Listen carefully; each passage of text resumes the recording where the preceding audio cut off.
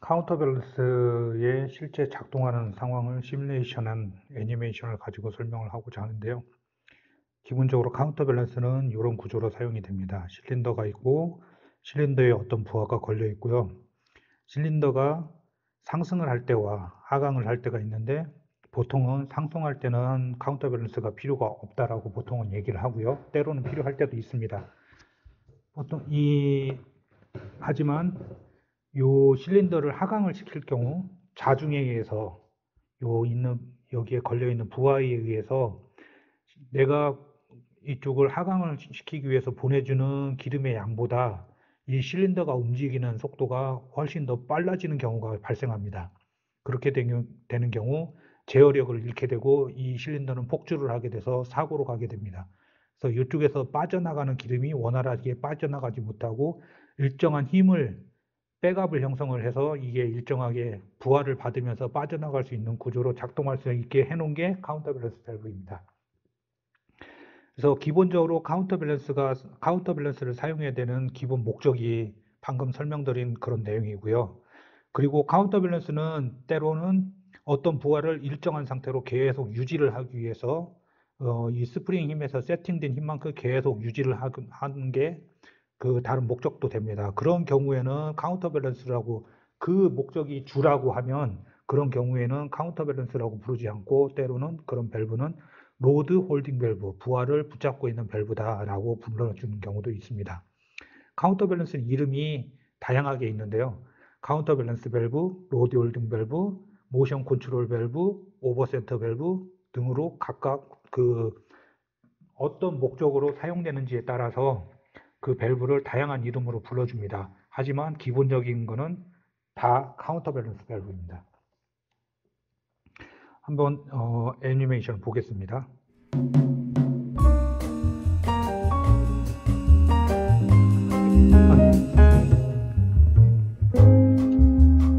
하강할 때 보면 부하가 상당히 큽니다. 압력이 계속 떨고 있고요. 카운터밸런스가 열려있는 구조이지만 아까 보시면 이게 일정하게 있지 않고 충격에 의해서 한 번에 많이 열렸다가 닫혔다 많이 열렸다 닫혔다 하는 걸 볼 수가 있습니다. 상승할 때를 보시면 이 체크밸브가 1번 체크밸브가 힘에 의해서 밀려서 그냥 열려버리고 열린 상태로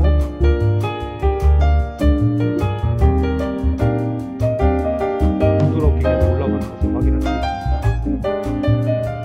그리고 중립 상태가 되면 스프링에 의해서 계속 부하를 유지하고 있고요. 반대쪽으로 작용을 시키면 부하 조건에 따라서 밸브가 열렸다 닫혔다 열렸다 닫혔다 이렇게 들어갑니다. 유압회로도 상에서 보시면 파일로트가 작용해서 작용하고 있는 것도 있고 메인 구조가 열려있는 것도 그리고 중립 상태로 가게 되면 메인 스프링이 닫히게 되고 파일로트가 열리지 않습니다. 자, 부하를 없앴습니다. 부하가 없어지면 마찬가지로 상승할 때는 체크밸브가 열려서 아주 부드럽게 올라갑니다.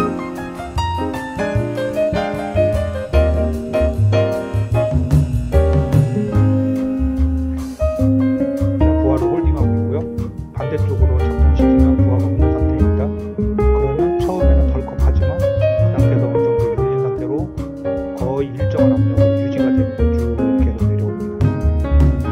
밸브는 회로상에는 열려있다고 표현이 되어 있지만 아까보다 열려있는 양이 훨씬 적습니다.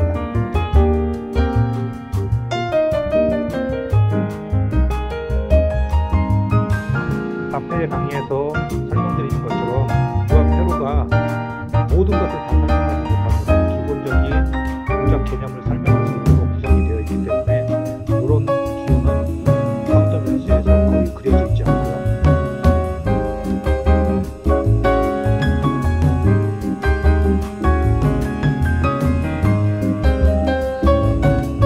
체크밸브로 작동하고 있고요. 프리플러로 작동하고 있습니다. 반대쪽으로 닫히고 부하를 유지하고 있는 상태고요. 다시 체크밸브로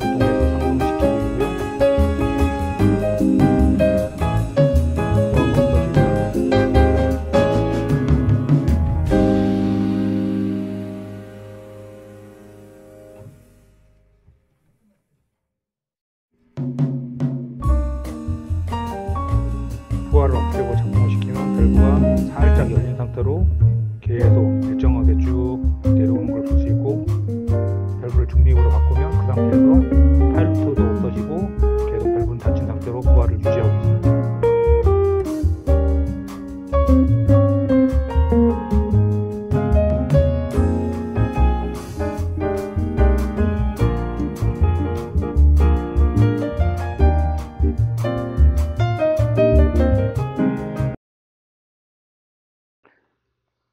카운터 밸런스를 계속 설명하는 이유는 밸브가 단순한 것 같지만 결코 단순하지 않습니다. 이 안에 많은 내용들이 숨겨져 있는데 그 카운터 밸런스에 그 숨겨진 내용들은 회로도에서 다 표현되지도 않고 이거를 짧은 시간에 다 설명하기도 쉽지가 않습니다. 그래서 이 지금 시뮬레이션에서 보여지는 정도만 이해를 하고 계셔도 상당히 카운터 밸런스를 좀 더 바라보는 시각이 달라지실 겁니다.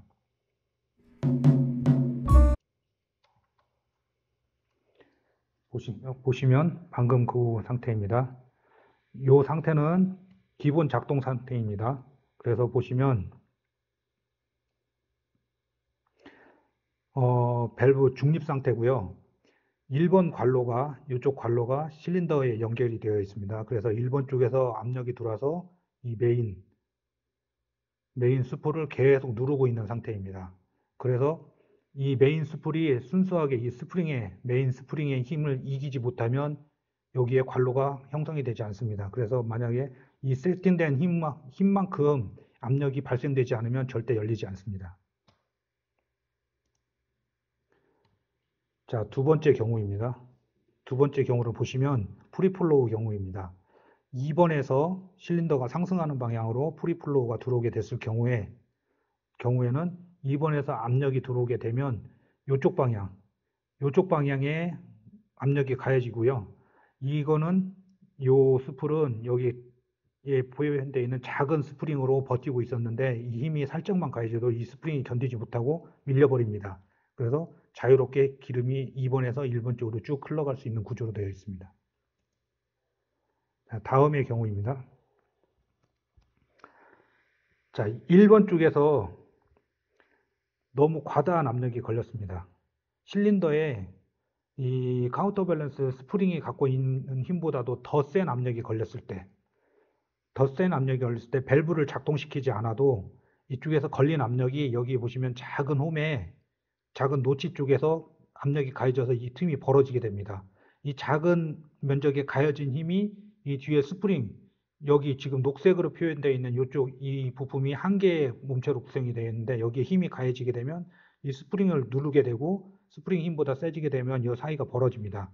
벌어지면서 기름이 빠져나오게 됩니다. 그러면 컨트롤 밸브를 작동시키지도 않았는데 자중에 의해서 이 밸브가 서서히 열리면서 실린더가 움직이는 걸 볼 수가 있습니다. 이 경우가 로드 홀딩 밸브의 압력이 로드 홀딩으로 작용하는 상황이고요. 이 실제 부하가 로드 홀딩되어 있는 이 압력보다도 더 높아서 크래킹이 돼서 이 크래킹이라는 건 어떤 틈이 벌어진 겁니다. 틈이 벌어져서 압력이 빠져나가기 시작한 겁니다. 다음의 경우는 밸브를 작동시켜서 이 외부 파일로트가 들어오는 경우입니다. 외부 파일로트가 들어오면 이쪽 내부 파일로트도 항상 부하를 갖고 있는 거기 때문에 어느 정도 부하를 받고요.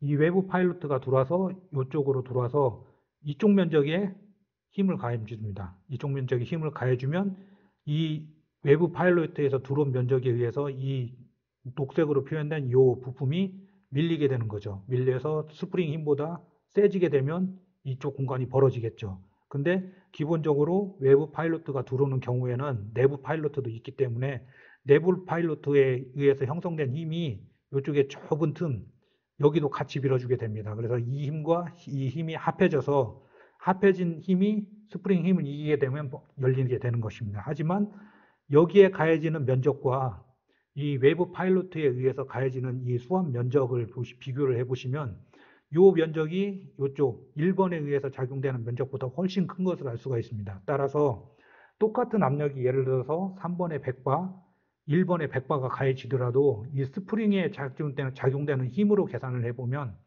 3번에 가해지는 압력은 이쪽 1번에 가해지는 압력보다 훨씬 더 세게 작용을 합니다. 그래서 요 면적과 요 면적의 비율을 계산한 것이 파일로트 비율입니다. 만약에 파일로트 비율이 10대 1이다. 그러면 여기에서 10바를 작용한 힘은 1번에서 100바로 작용한 힘이 3번에서 10바를 작용한 힘과 동일한 힘이 됩니다. 그래서 두 개의 힘이 합쳐져서 결론적으로는 여기에 100바, 여기서 10바가 10배로 파일로트 비율 10배를 곱해서 100바, 따라서 여기 100바, 여기 100바의 힘이 스프링에 가해지므로 200바의 힘이 가해지는 효과가 되게 됩니다. 이렇게 점점 벌어지는 상황이 되고요. 이런 식으로 작동하게 됩니다. 그래서 방금 설명드린 대로 여기 좁은 틈 A2, 요 지금 주황색으로 표현된 면적이 A2에서 요 환영 도너츠 모양의 요 면적입니다. 요게 릴리프 압력이 받는 수압 면적이고요. 압을 받는 면적이고요.